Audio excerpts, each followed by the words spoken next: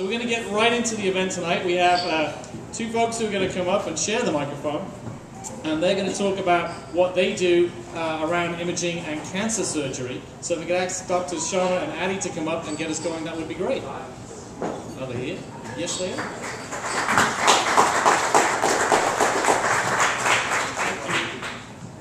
Thank you very much. Nice to meet you both. So how about it? How much time do you want? Well, thank you everyone for coming here, and I thank the organizers for giving us this opportunity to talk about our research in optical imaging and using it for breast cancer imaging. So we work on optical coherence tomography, and essentially it is an optical analog of ultrasound. So you don't really have the acoustic or sound waves as you use in ultrasound, but you use the light waves. And depending on the interaction of these light waves with the tissue, you find out the information about the tissue. So the light of photons would interact differently with different kind of tissues, and based on that differential interaction, you try to differentiate healthy tissue from tumor. Now, when you are using light, it gives you an inherent advantage of giving high resolution images. So this technique is totally non-invasive, and you can get up to a micron level resolution. So you can differentiate the cellular structure inside the tissue. So what I've been doing, and Steve and Adie have been doing, we have been building these OCT imaging systems. We are trying to optimize the sensitivity of these systems, and we take these portable imaging systems in the hospitals. So we take it in the surgery room where doctors are performing breast conserving surgery or lumpectomies. So one of the very critical aspects of these surgeries is that you don't want any residual tumor to remain inside the body. So a doctor who's performing the surgery doesn't have a very clear idea of or the microscopic view of the part he's resecting.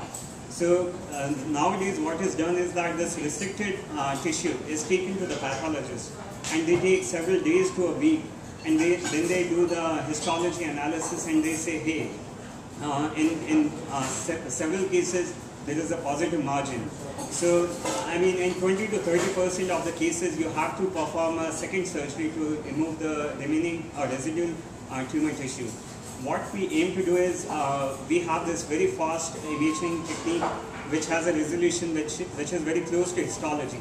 We intend to use this in the operating room, and we have been doing some preliminary experiments. So we try to look at the resected tissue, look at the surface of that, and we try to find out if there are any positive tumor margins. So if there are positive tumor margins, we mark on that, and that part is taken to the pathologist, and we get the histology images, and we compare these two images. And we try to see how our predictions have matched with the histology. And so far we have done some limited study, and the results have been very promising. So this is I mean, in summary, this is what we have been doing. And from this point, I mean, one of the things I would like to say is that we have to be very careful about the visualization.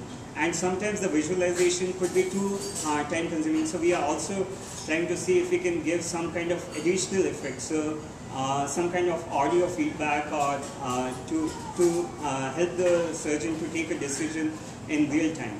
So from now, at this point of onwards, I'll leave this mic to Dr. Stephen Adie, who will talk about his research in a similar area. Thank you.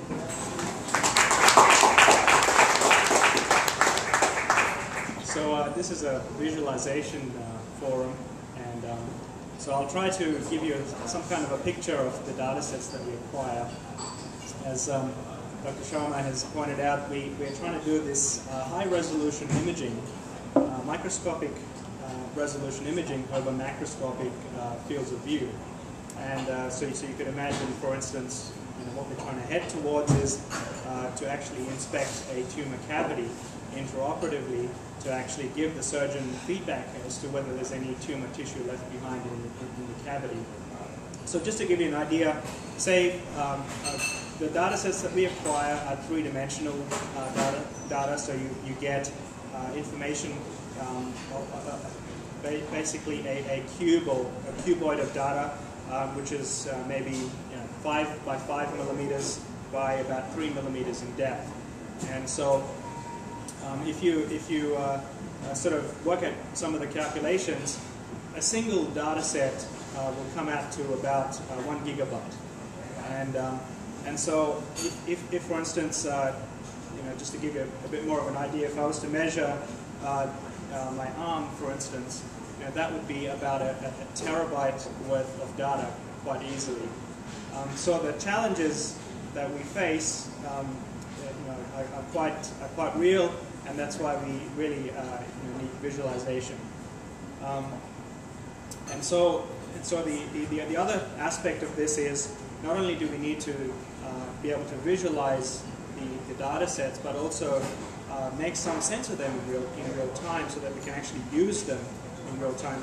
And our systems acquire data at incredibly fast rates. So one of these data sets that I talked about 5 by 5 by 3, with some of our fastest systems, can be acquired in under 10 seconds. So the question is, there's no possible human way to do that visualization. And so we're also working on computational techniques to actually sift through the data as it's being acquired, and provide some other sort of multi-sensory visualization, such as audio renderings of the data, so that these data sets can be interpreted and actually be useful in real time. So that gives you sort of a bit of a sort of a picture of the sort of challenges that we're facing, and so we'll be happy to talk to you about the challenges that you guys are facing, maybe something similar, and we can talk some more. So thank you very much.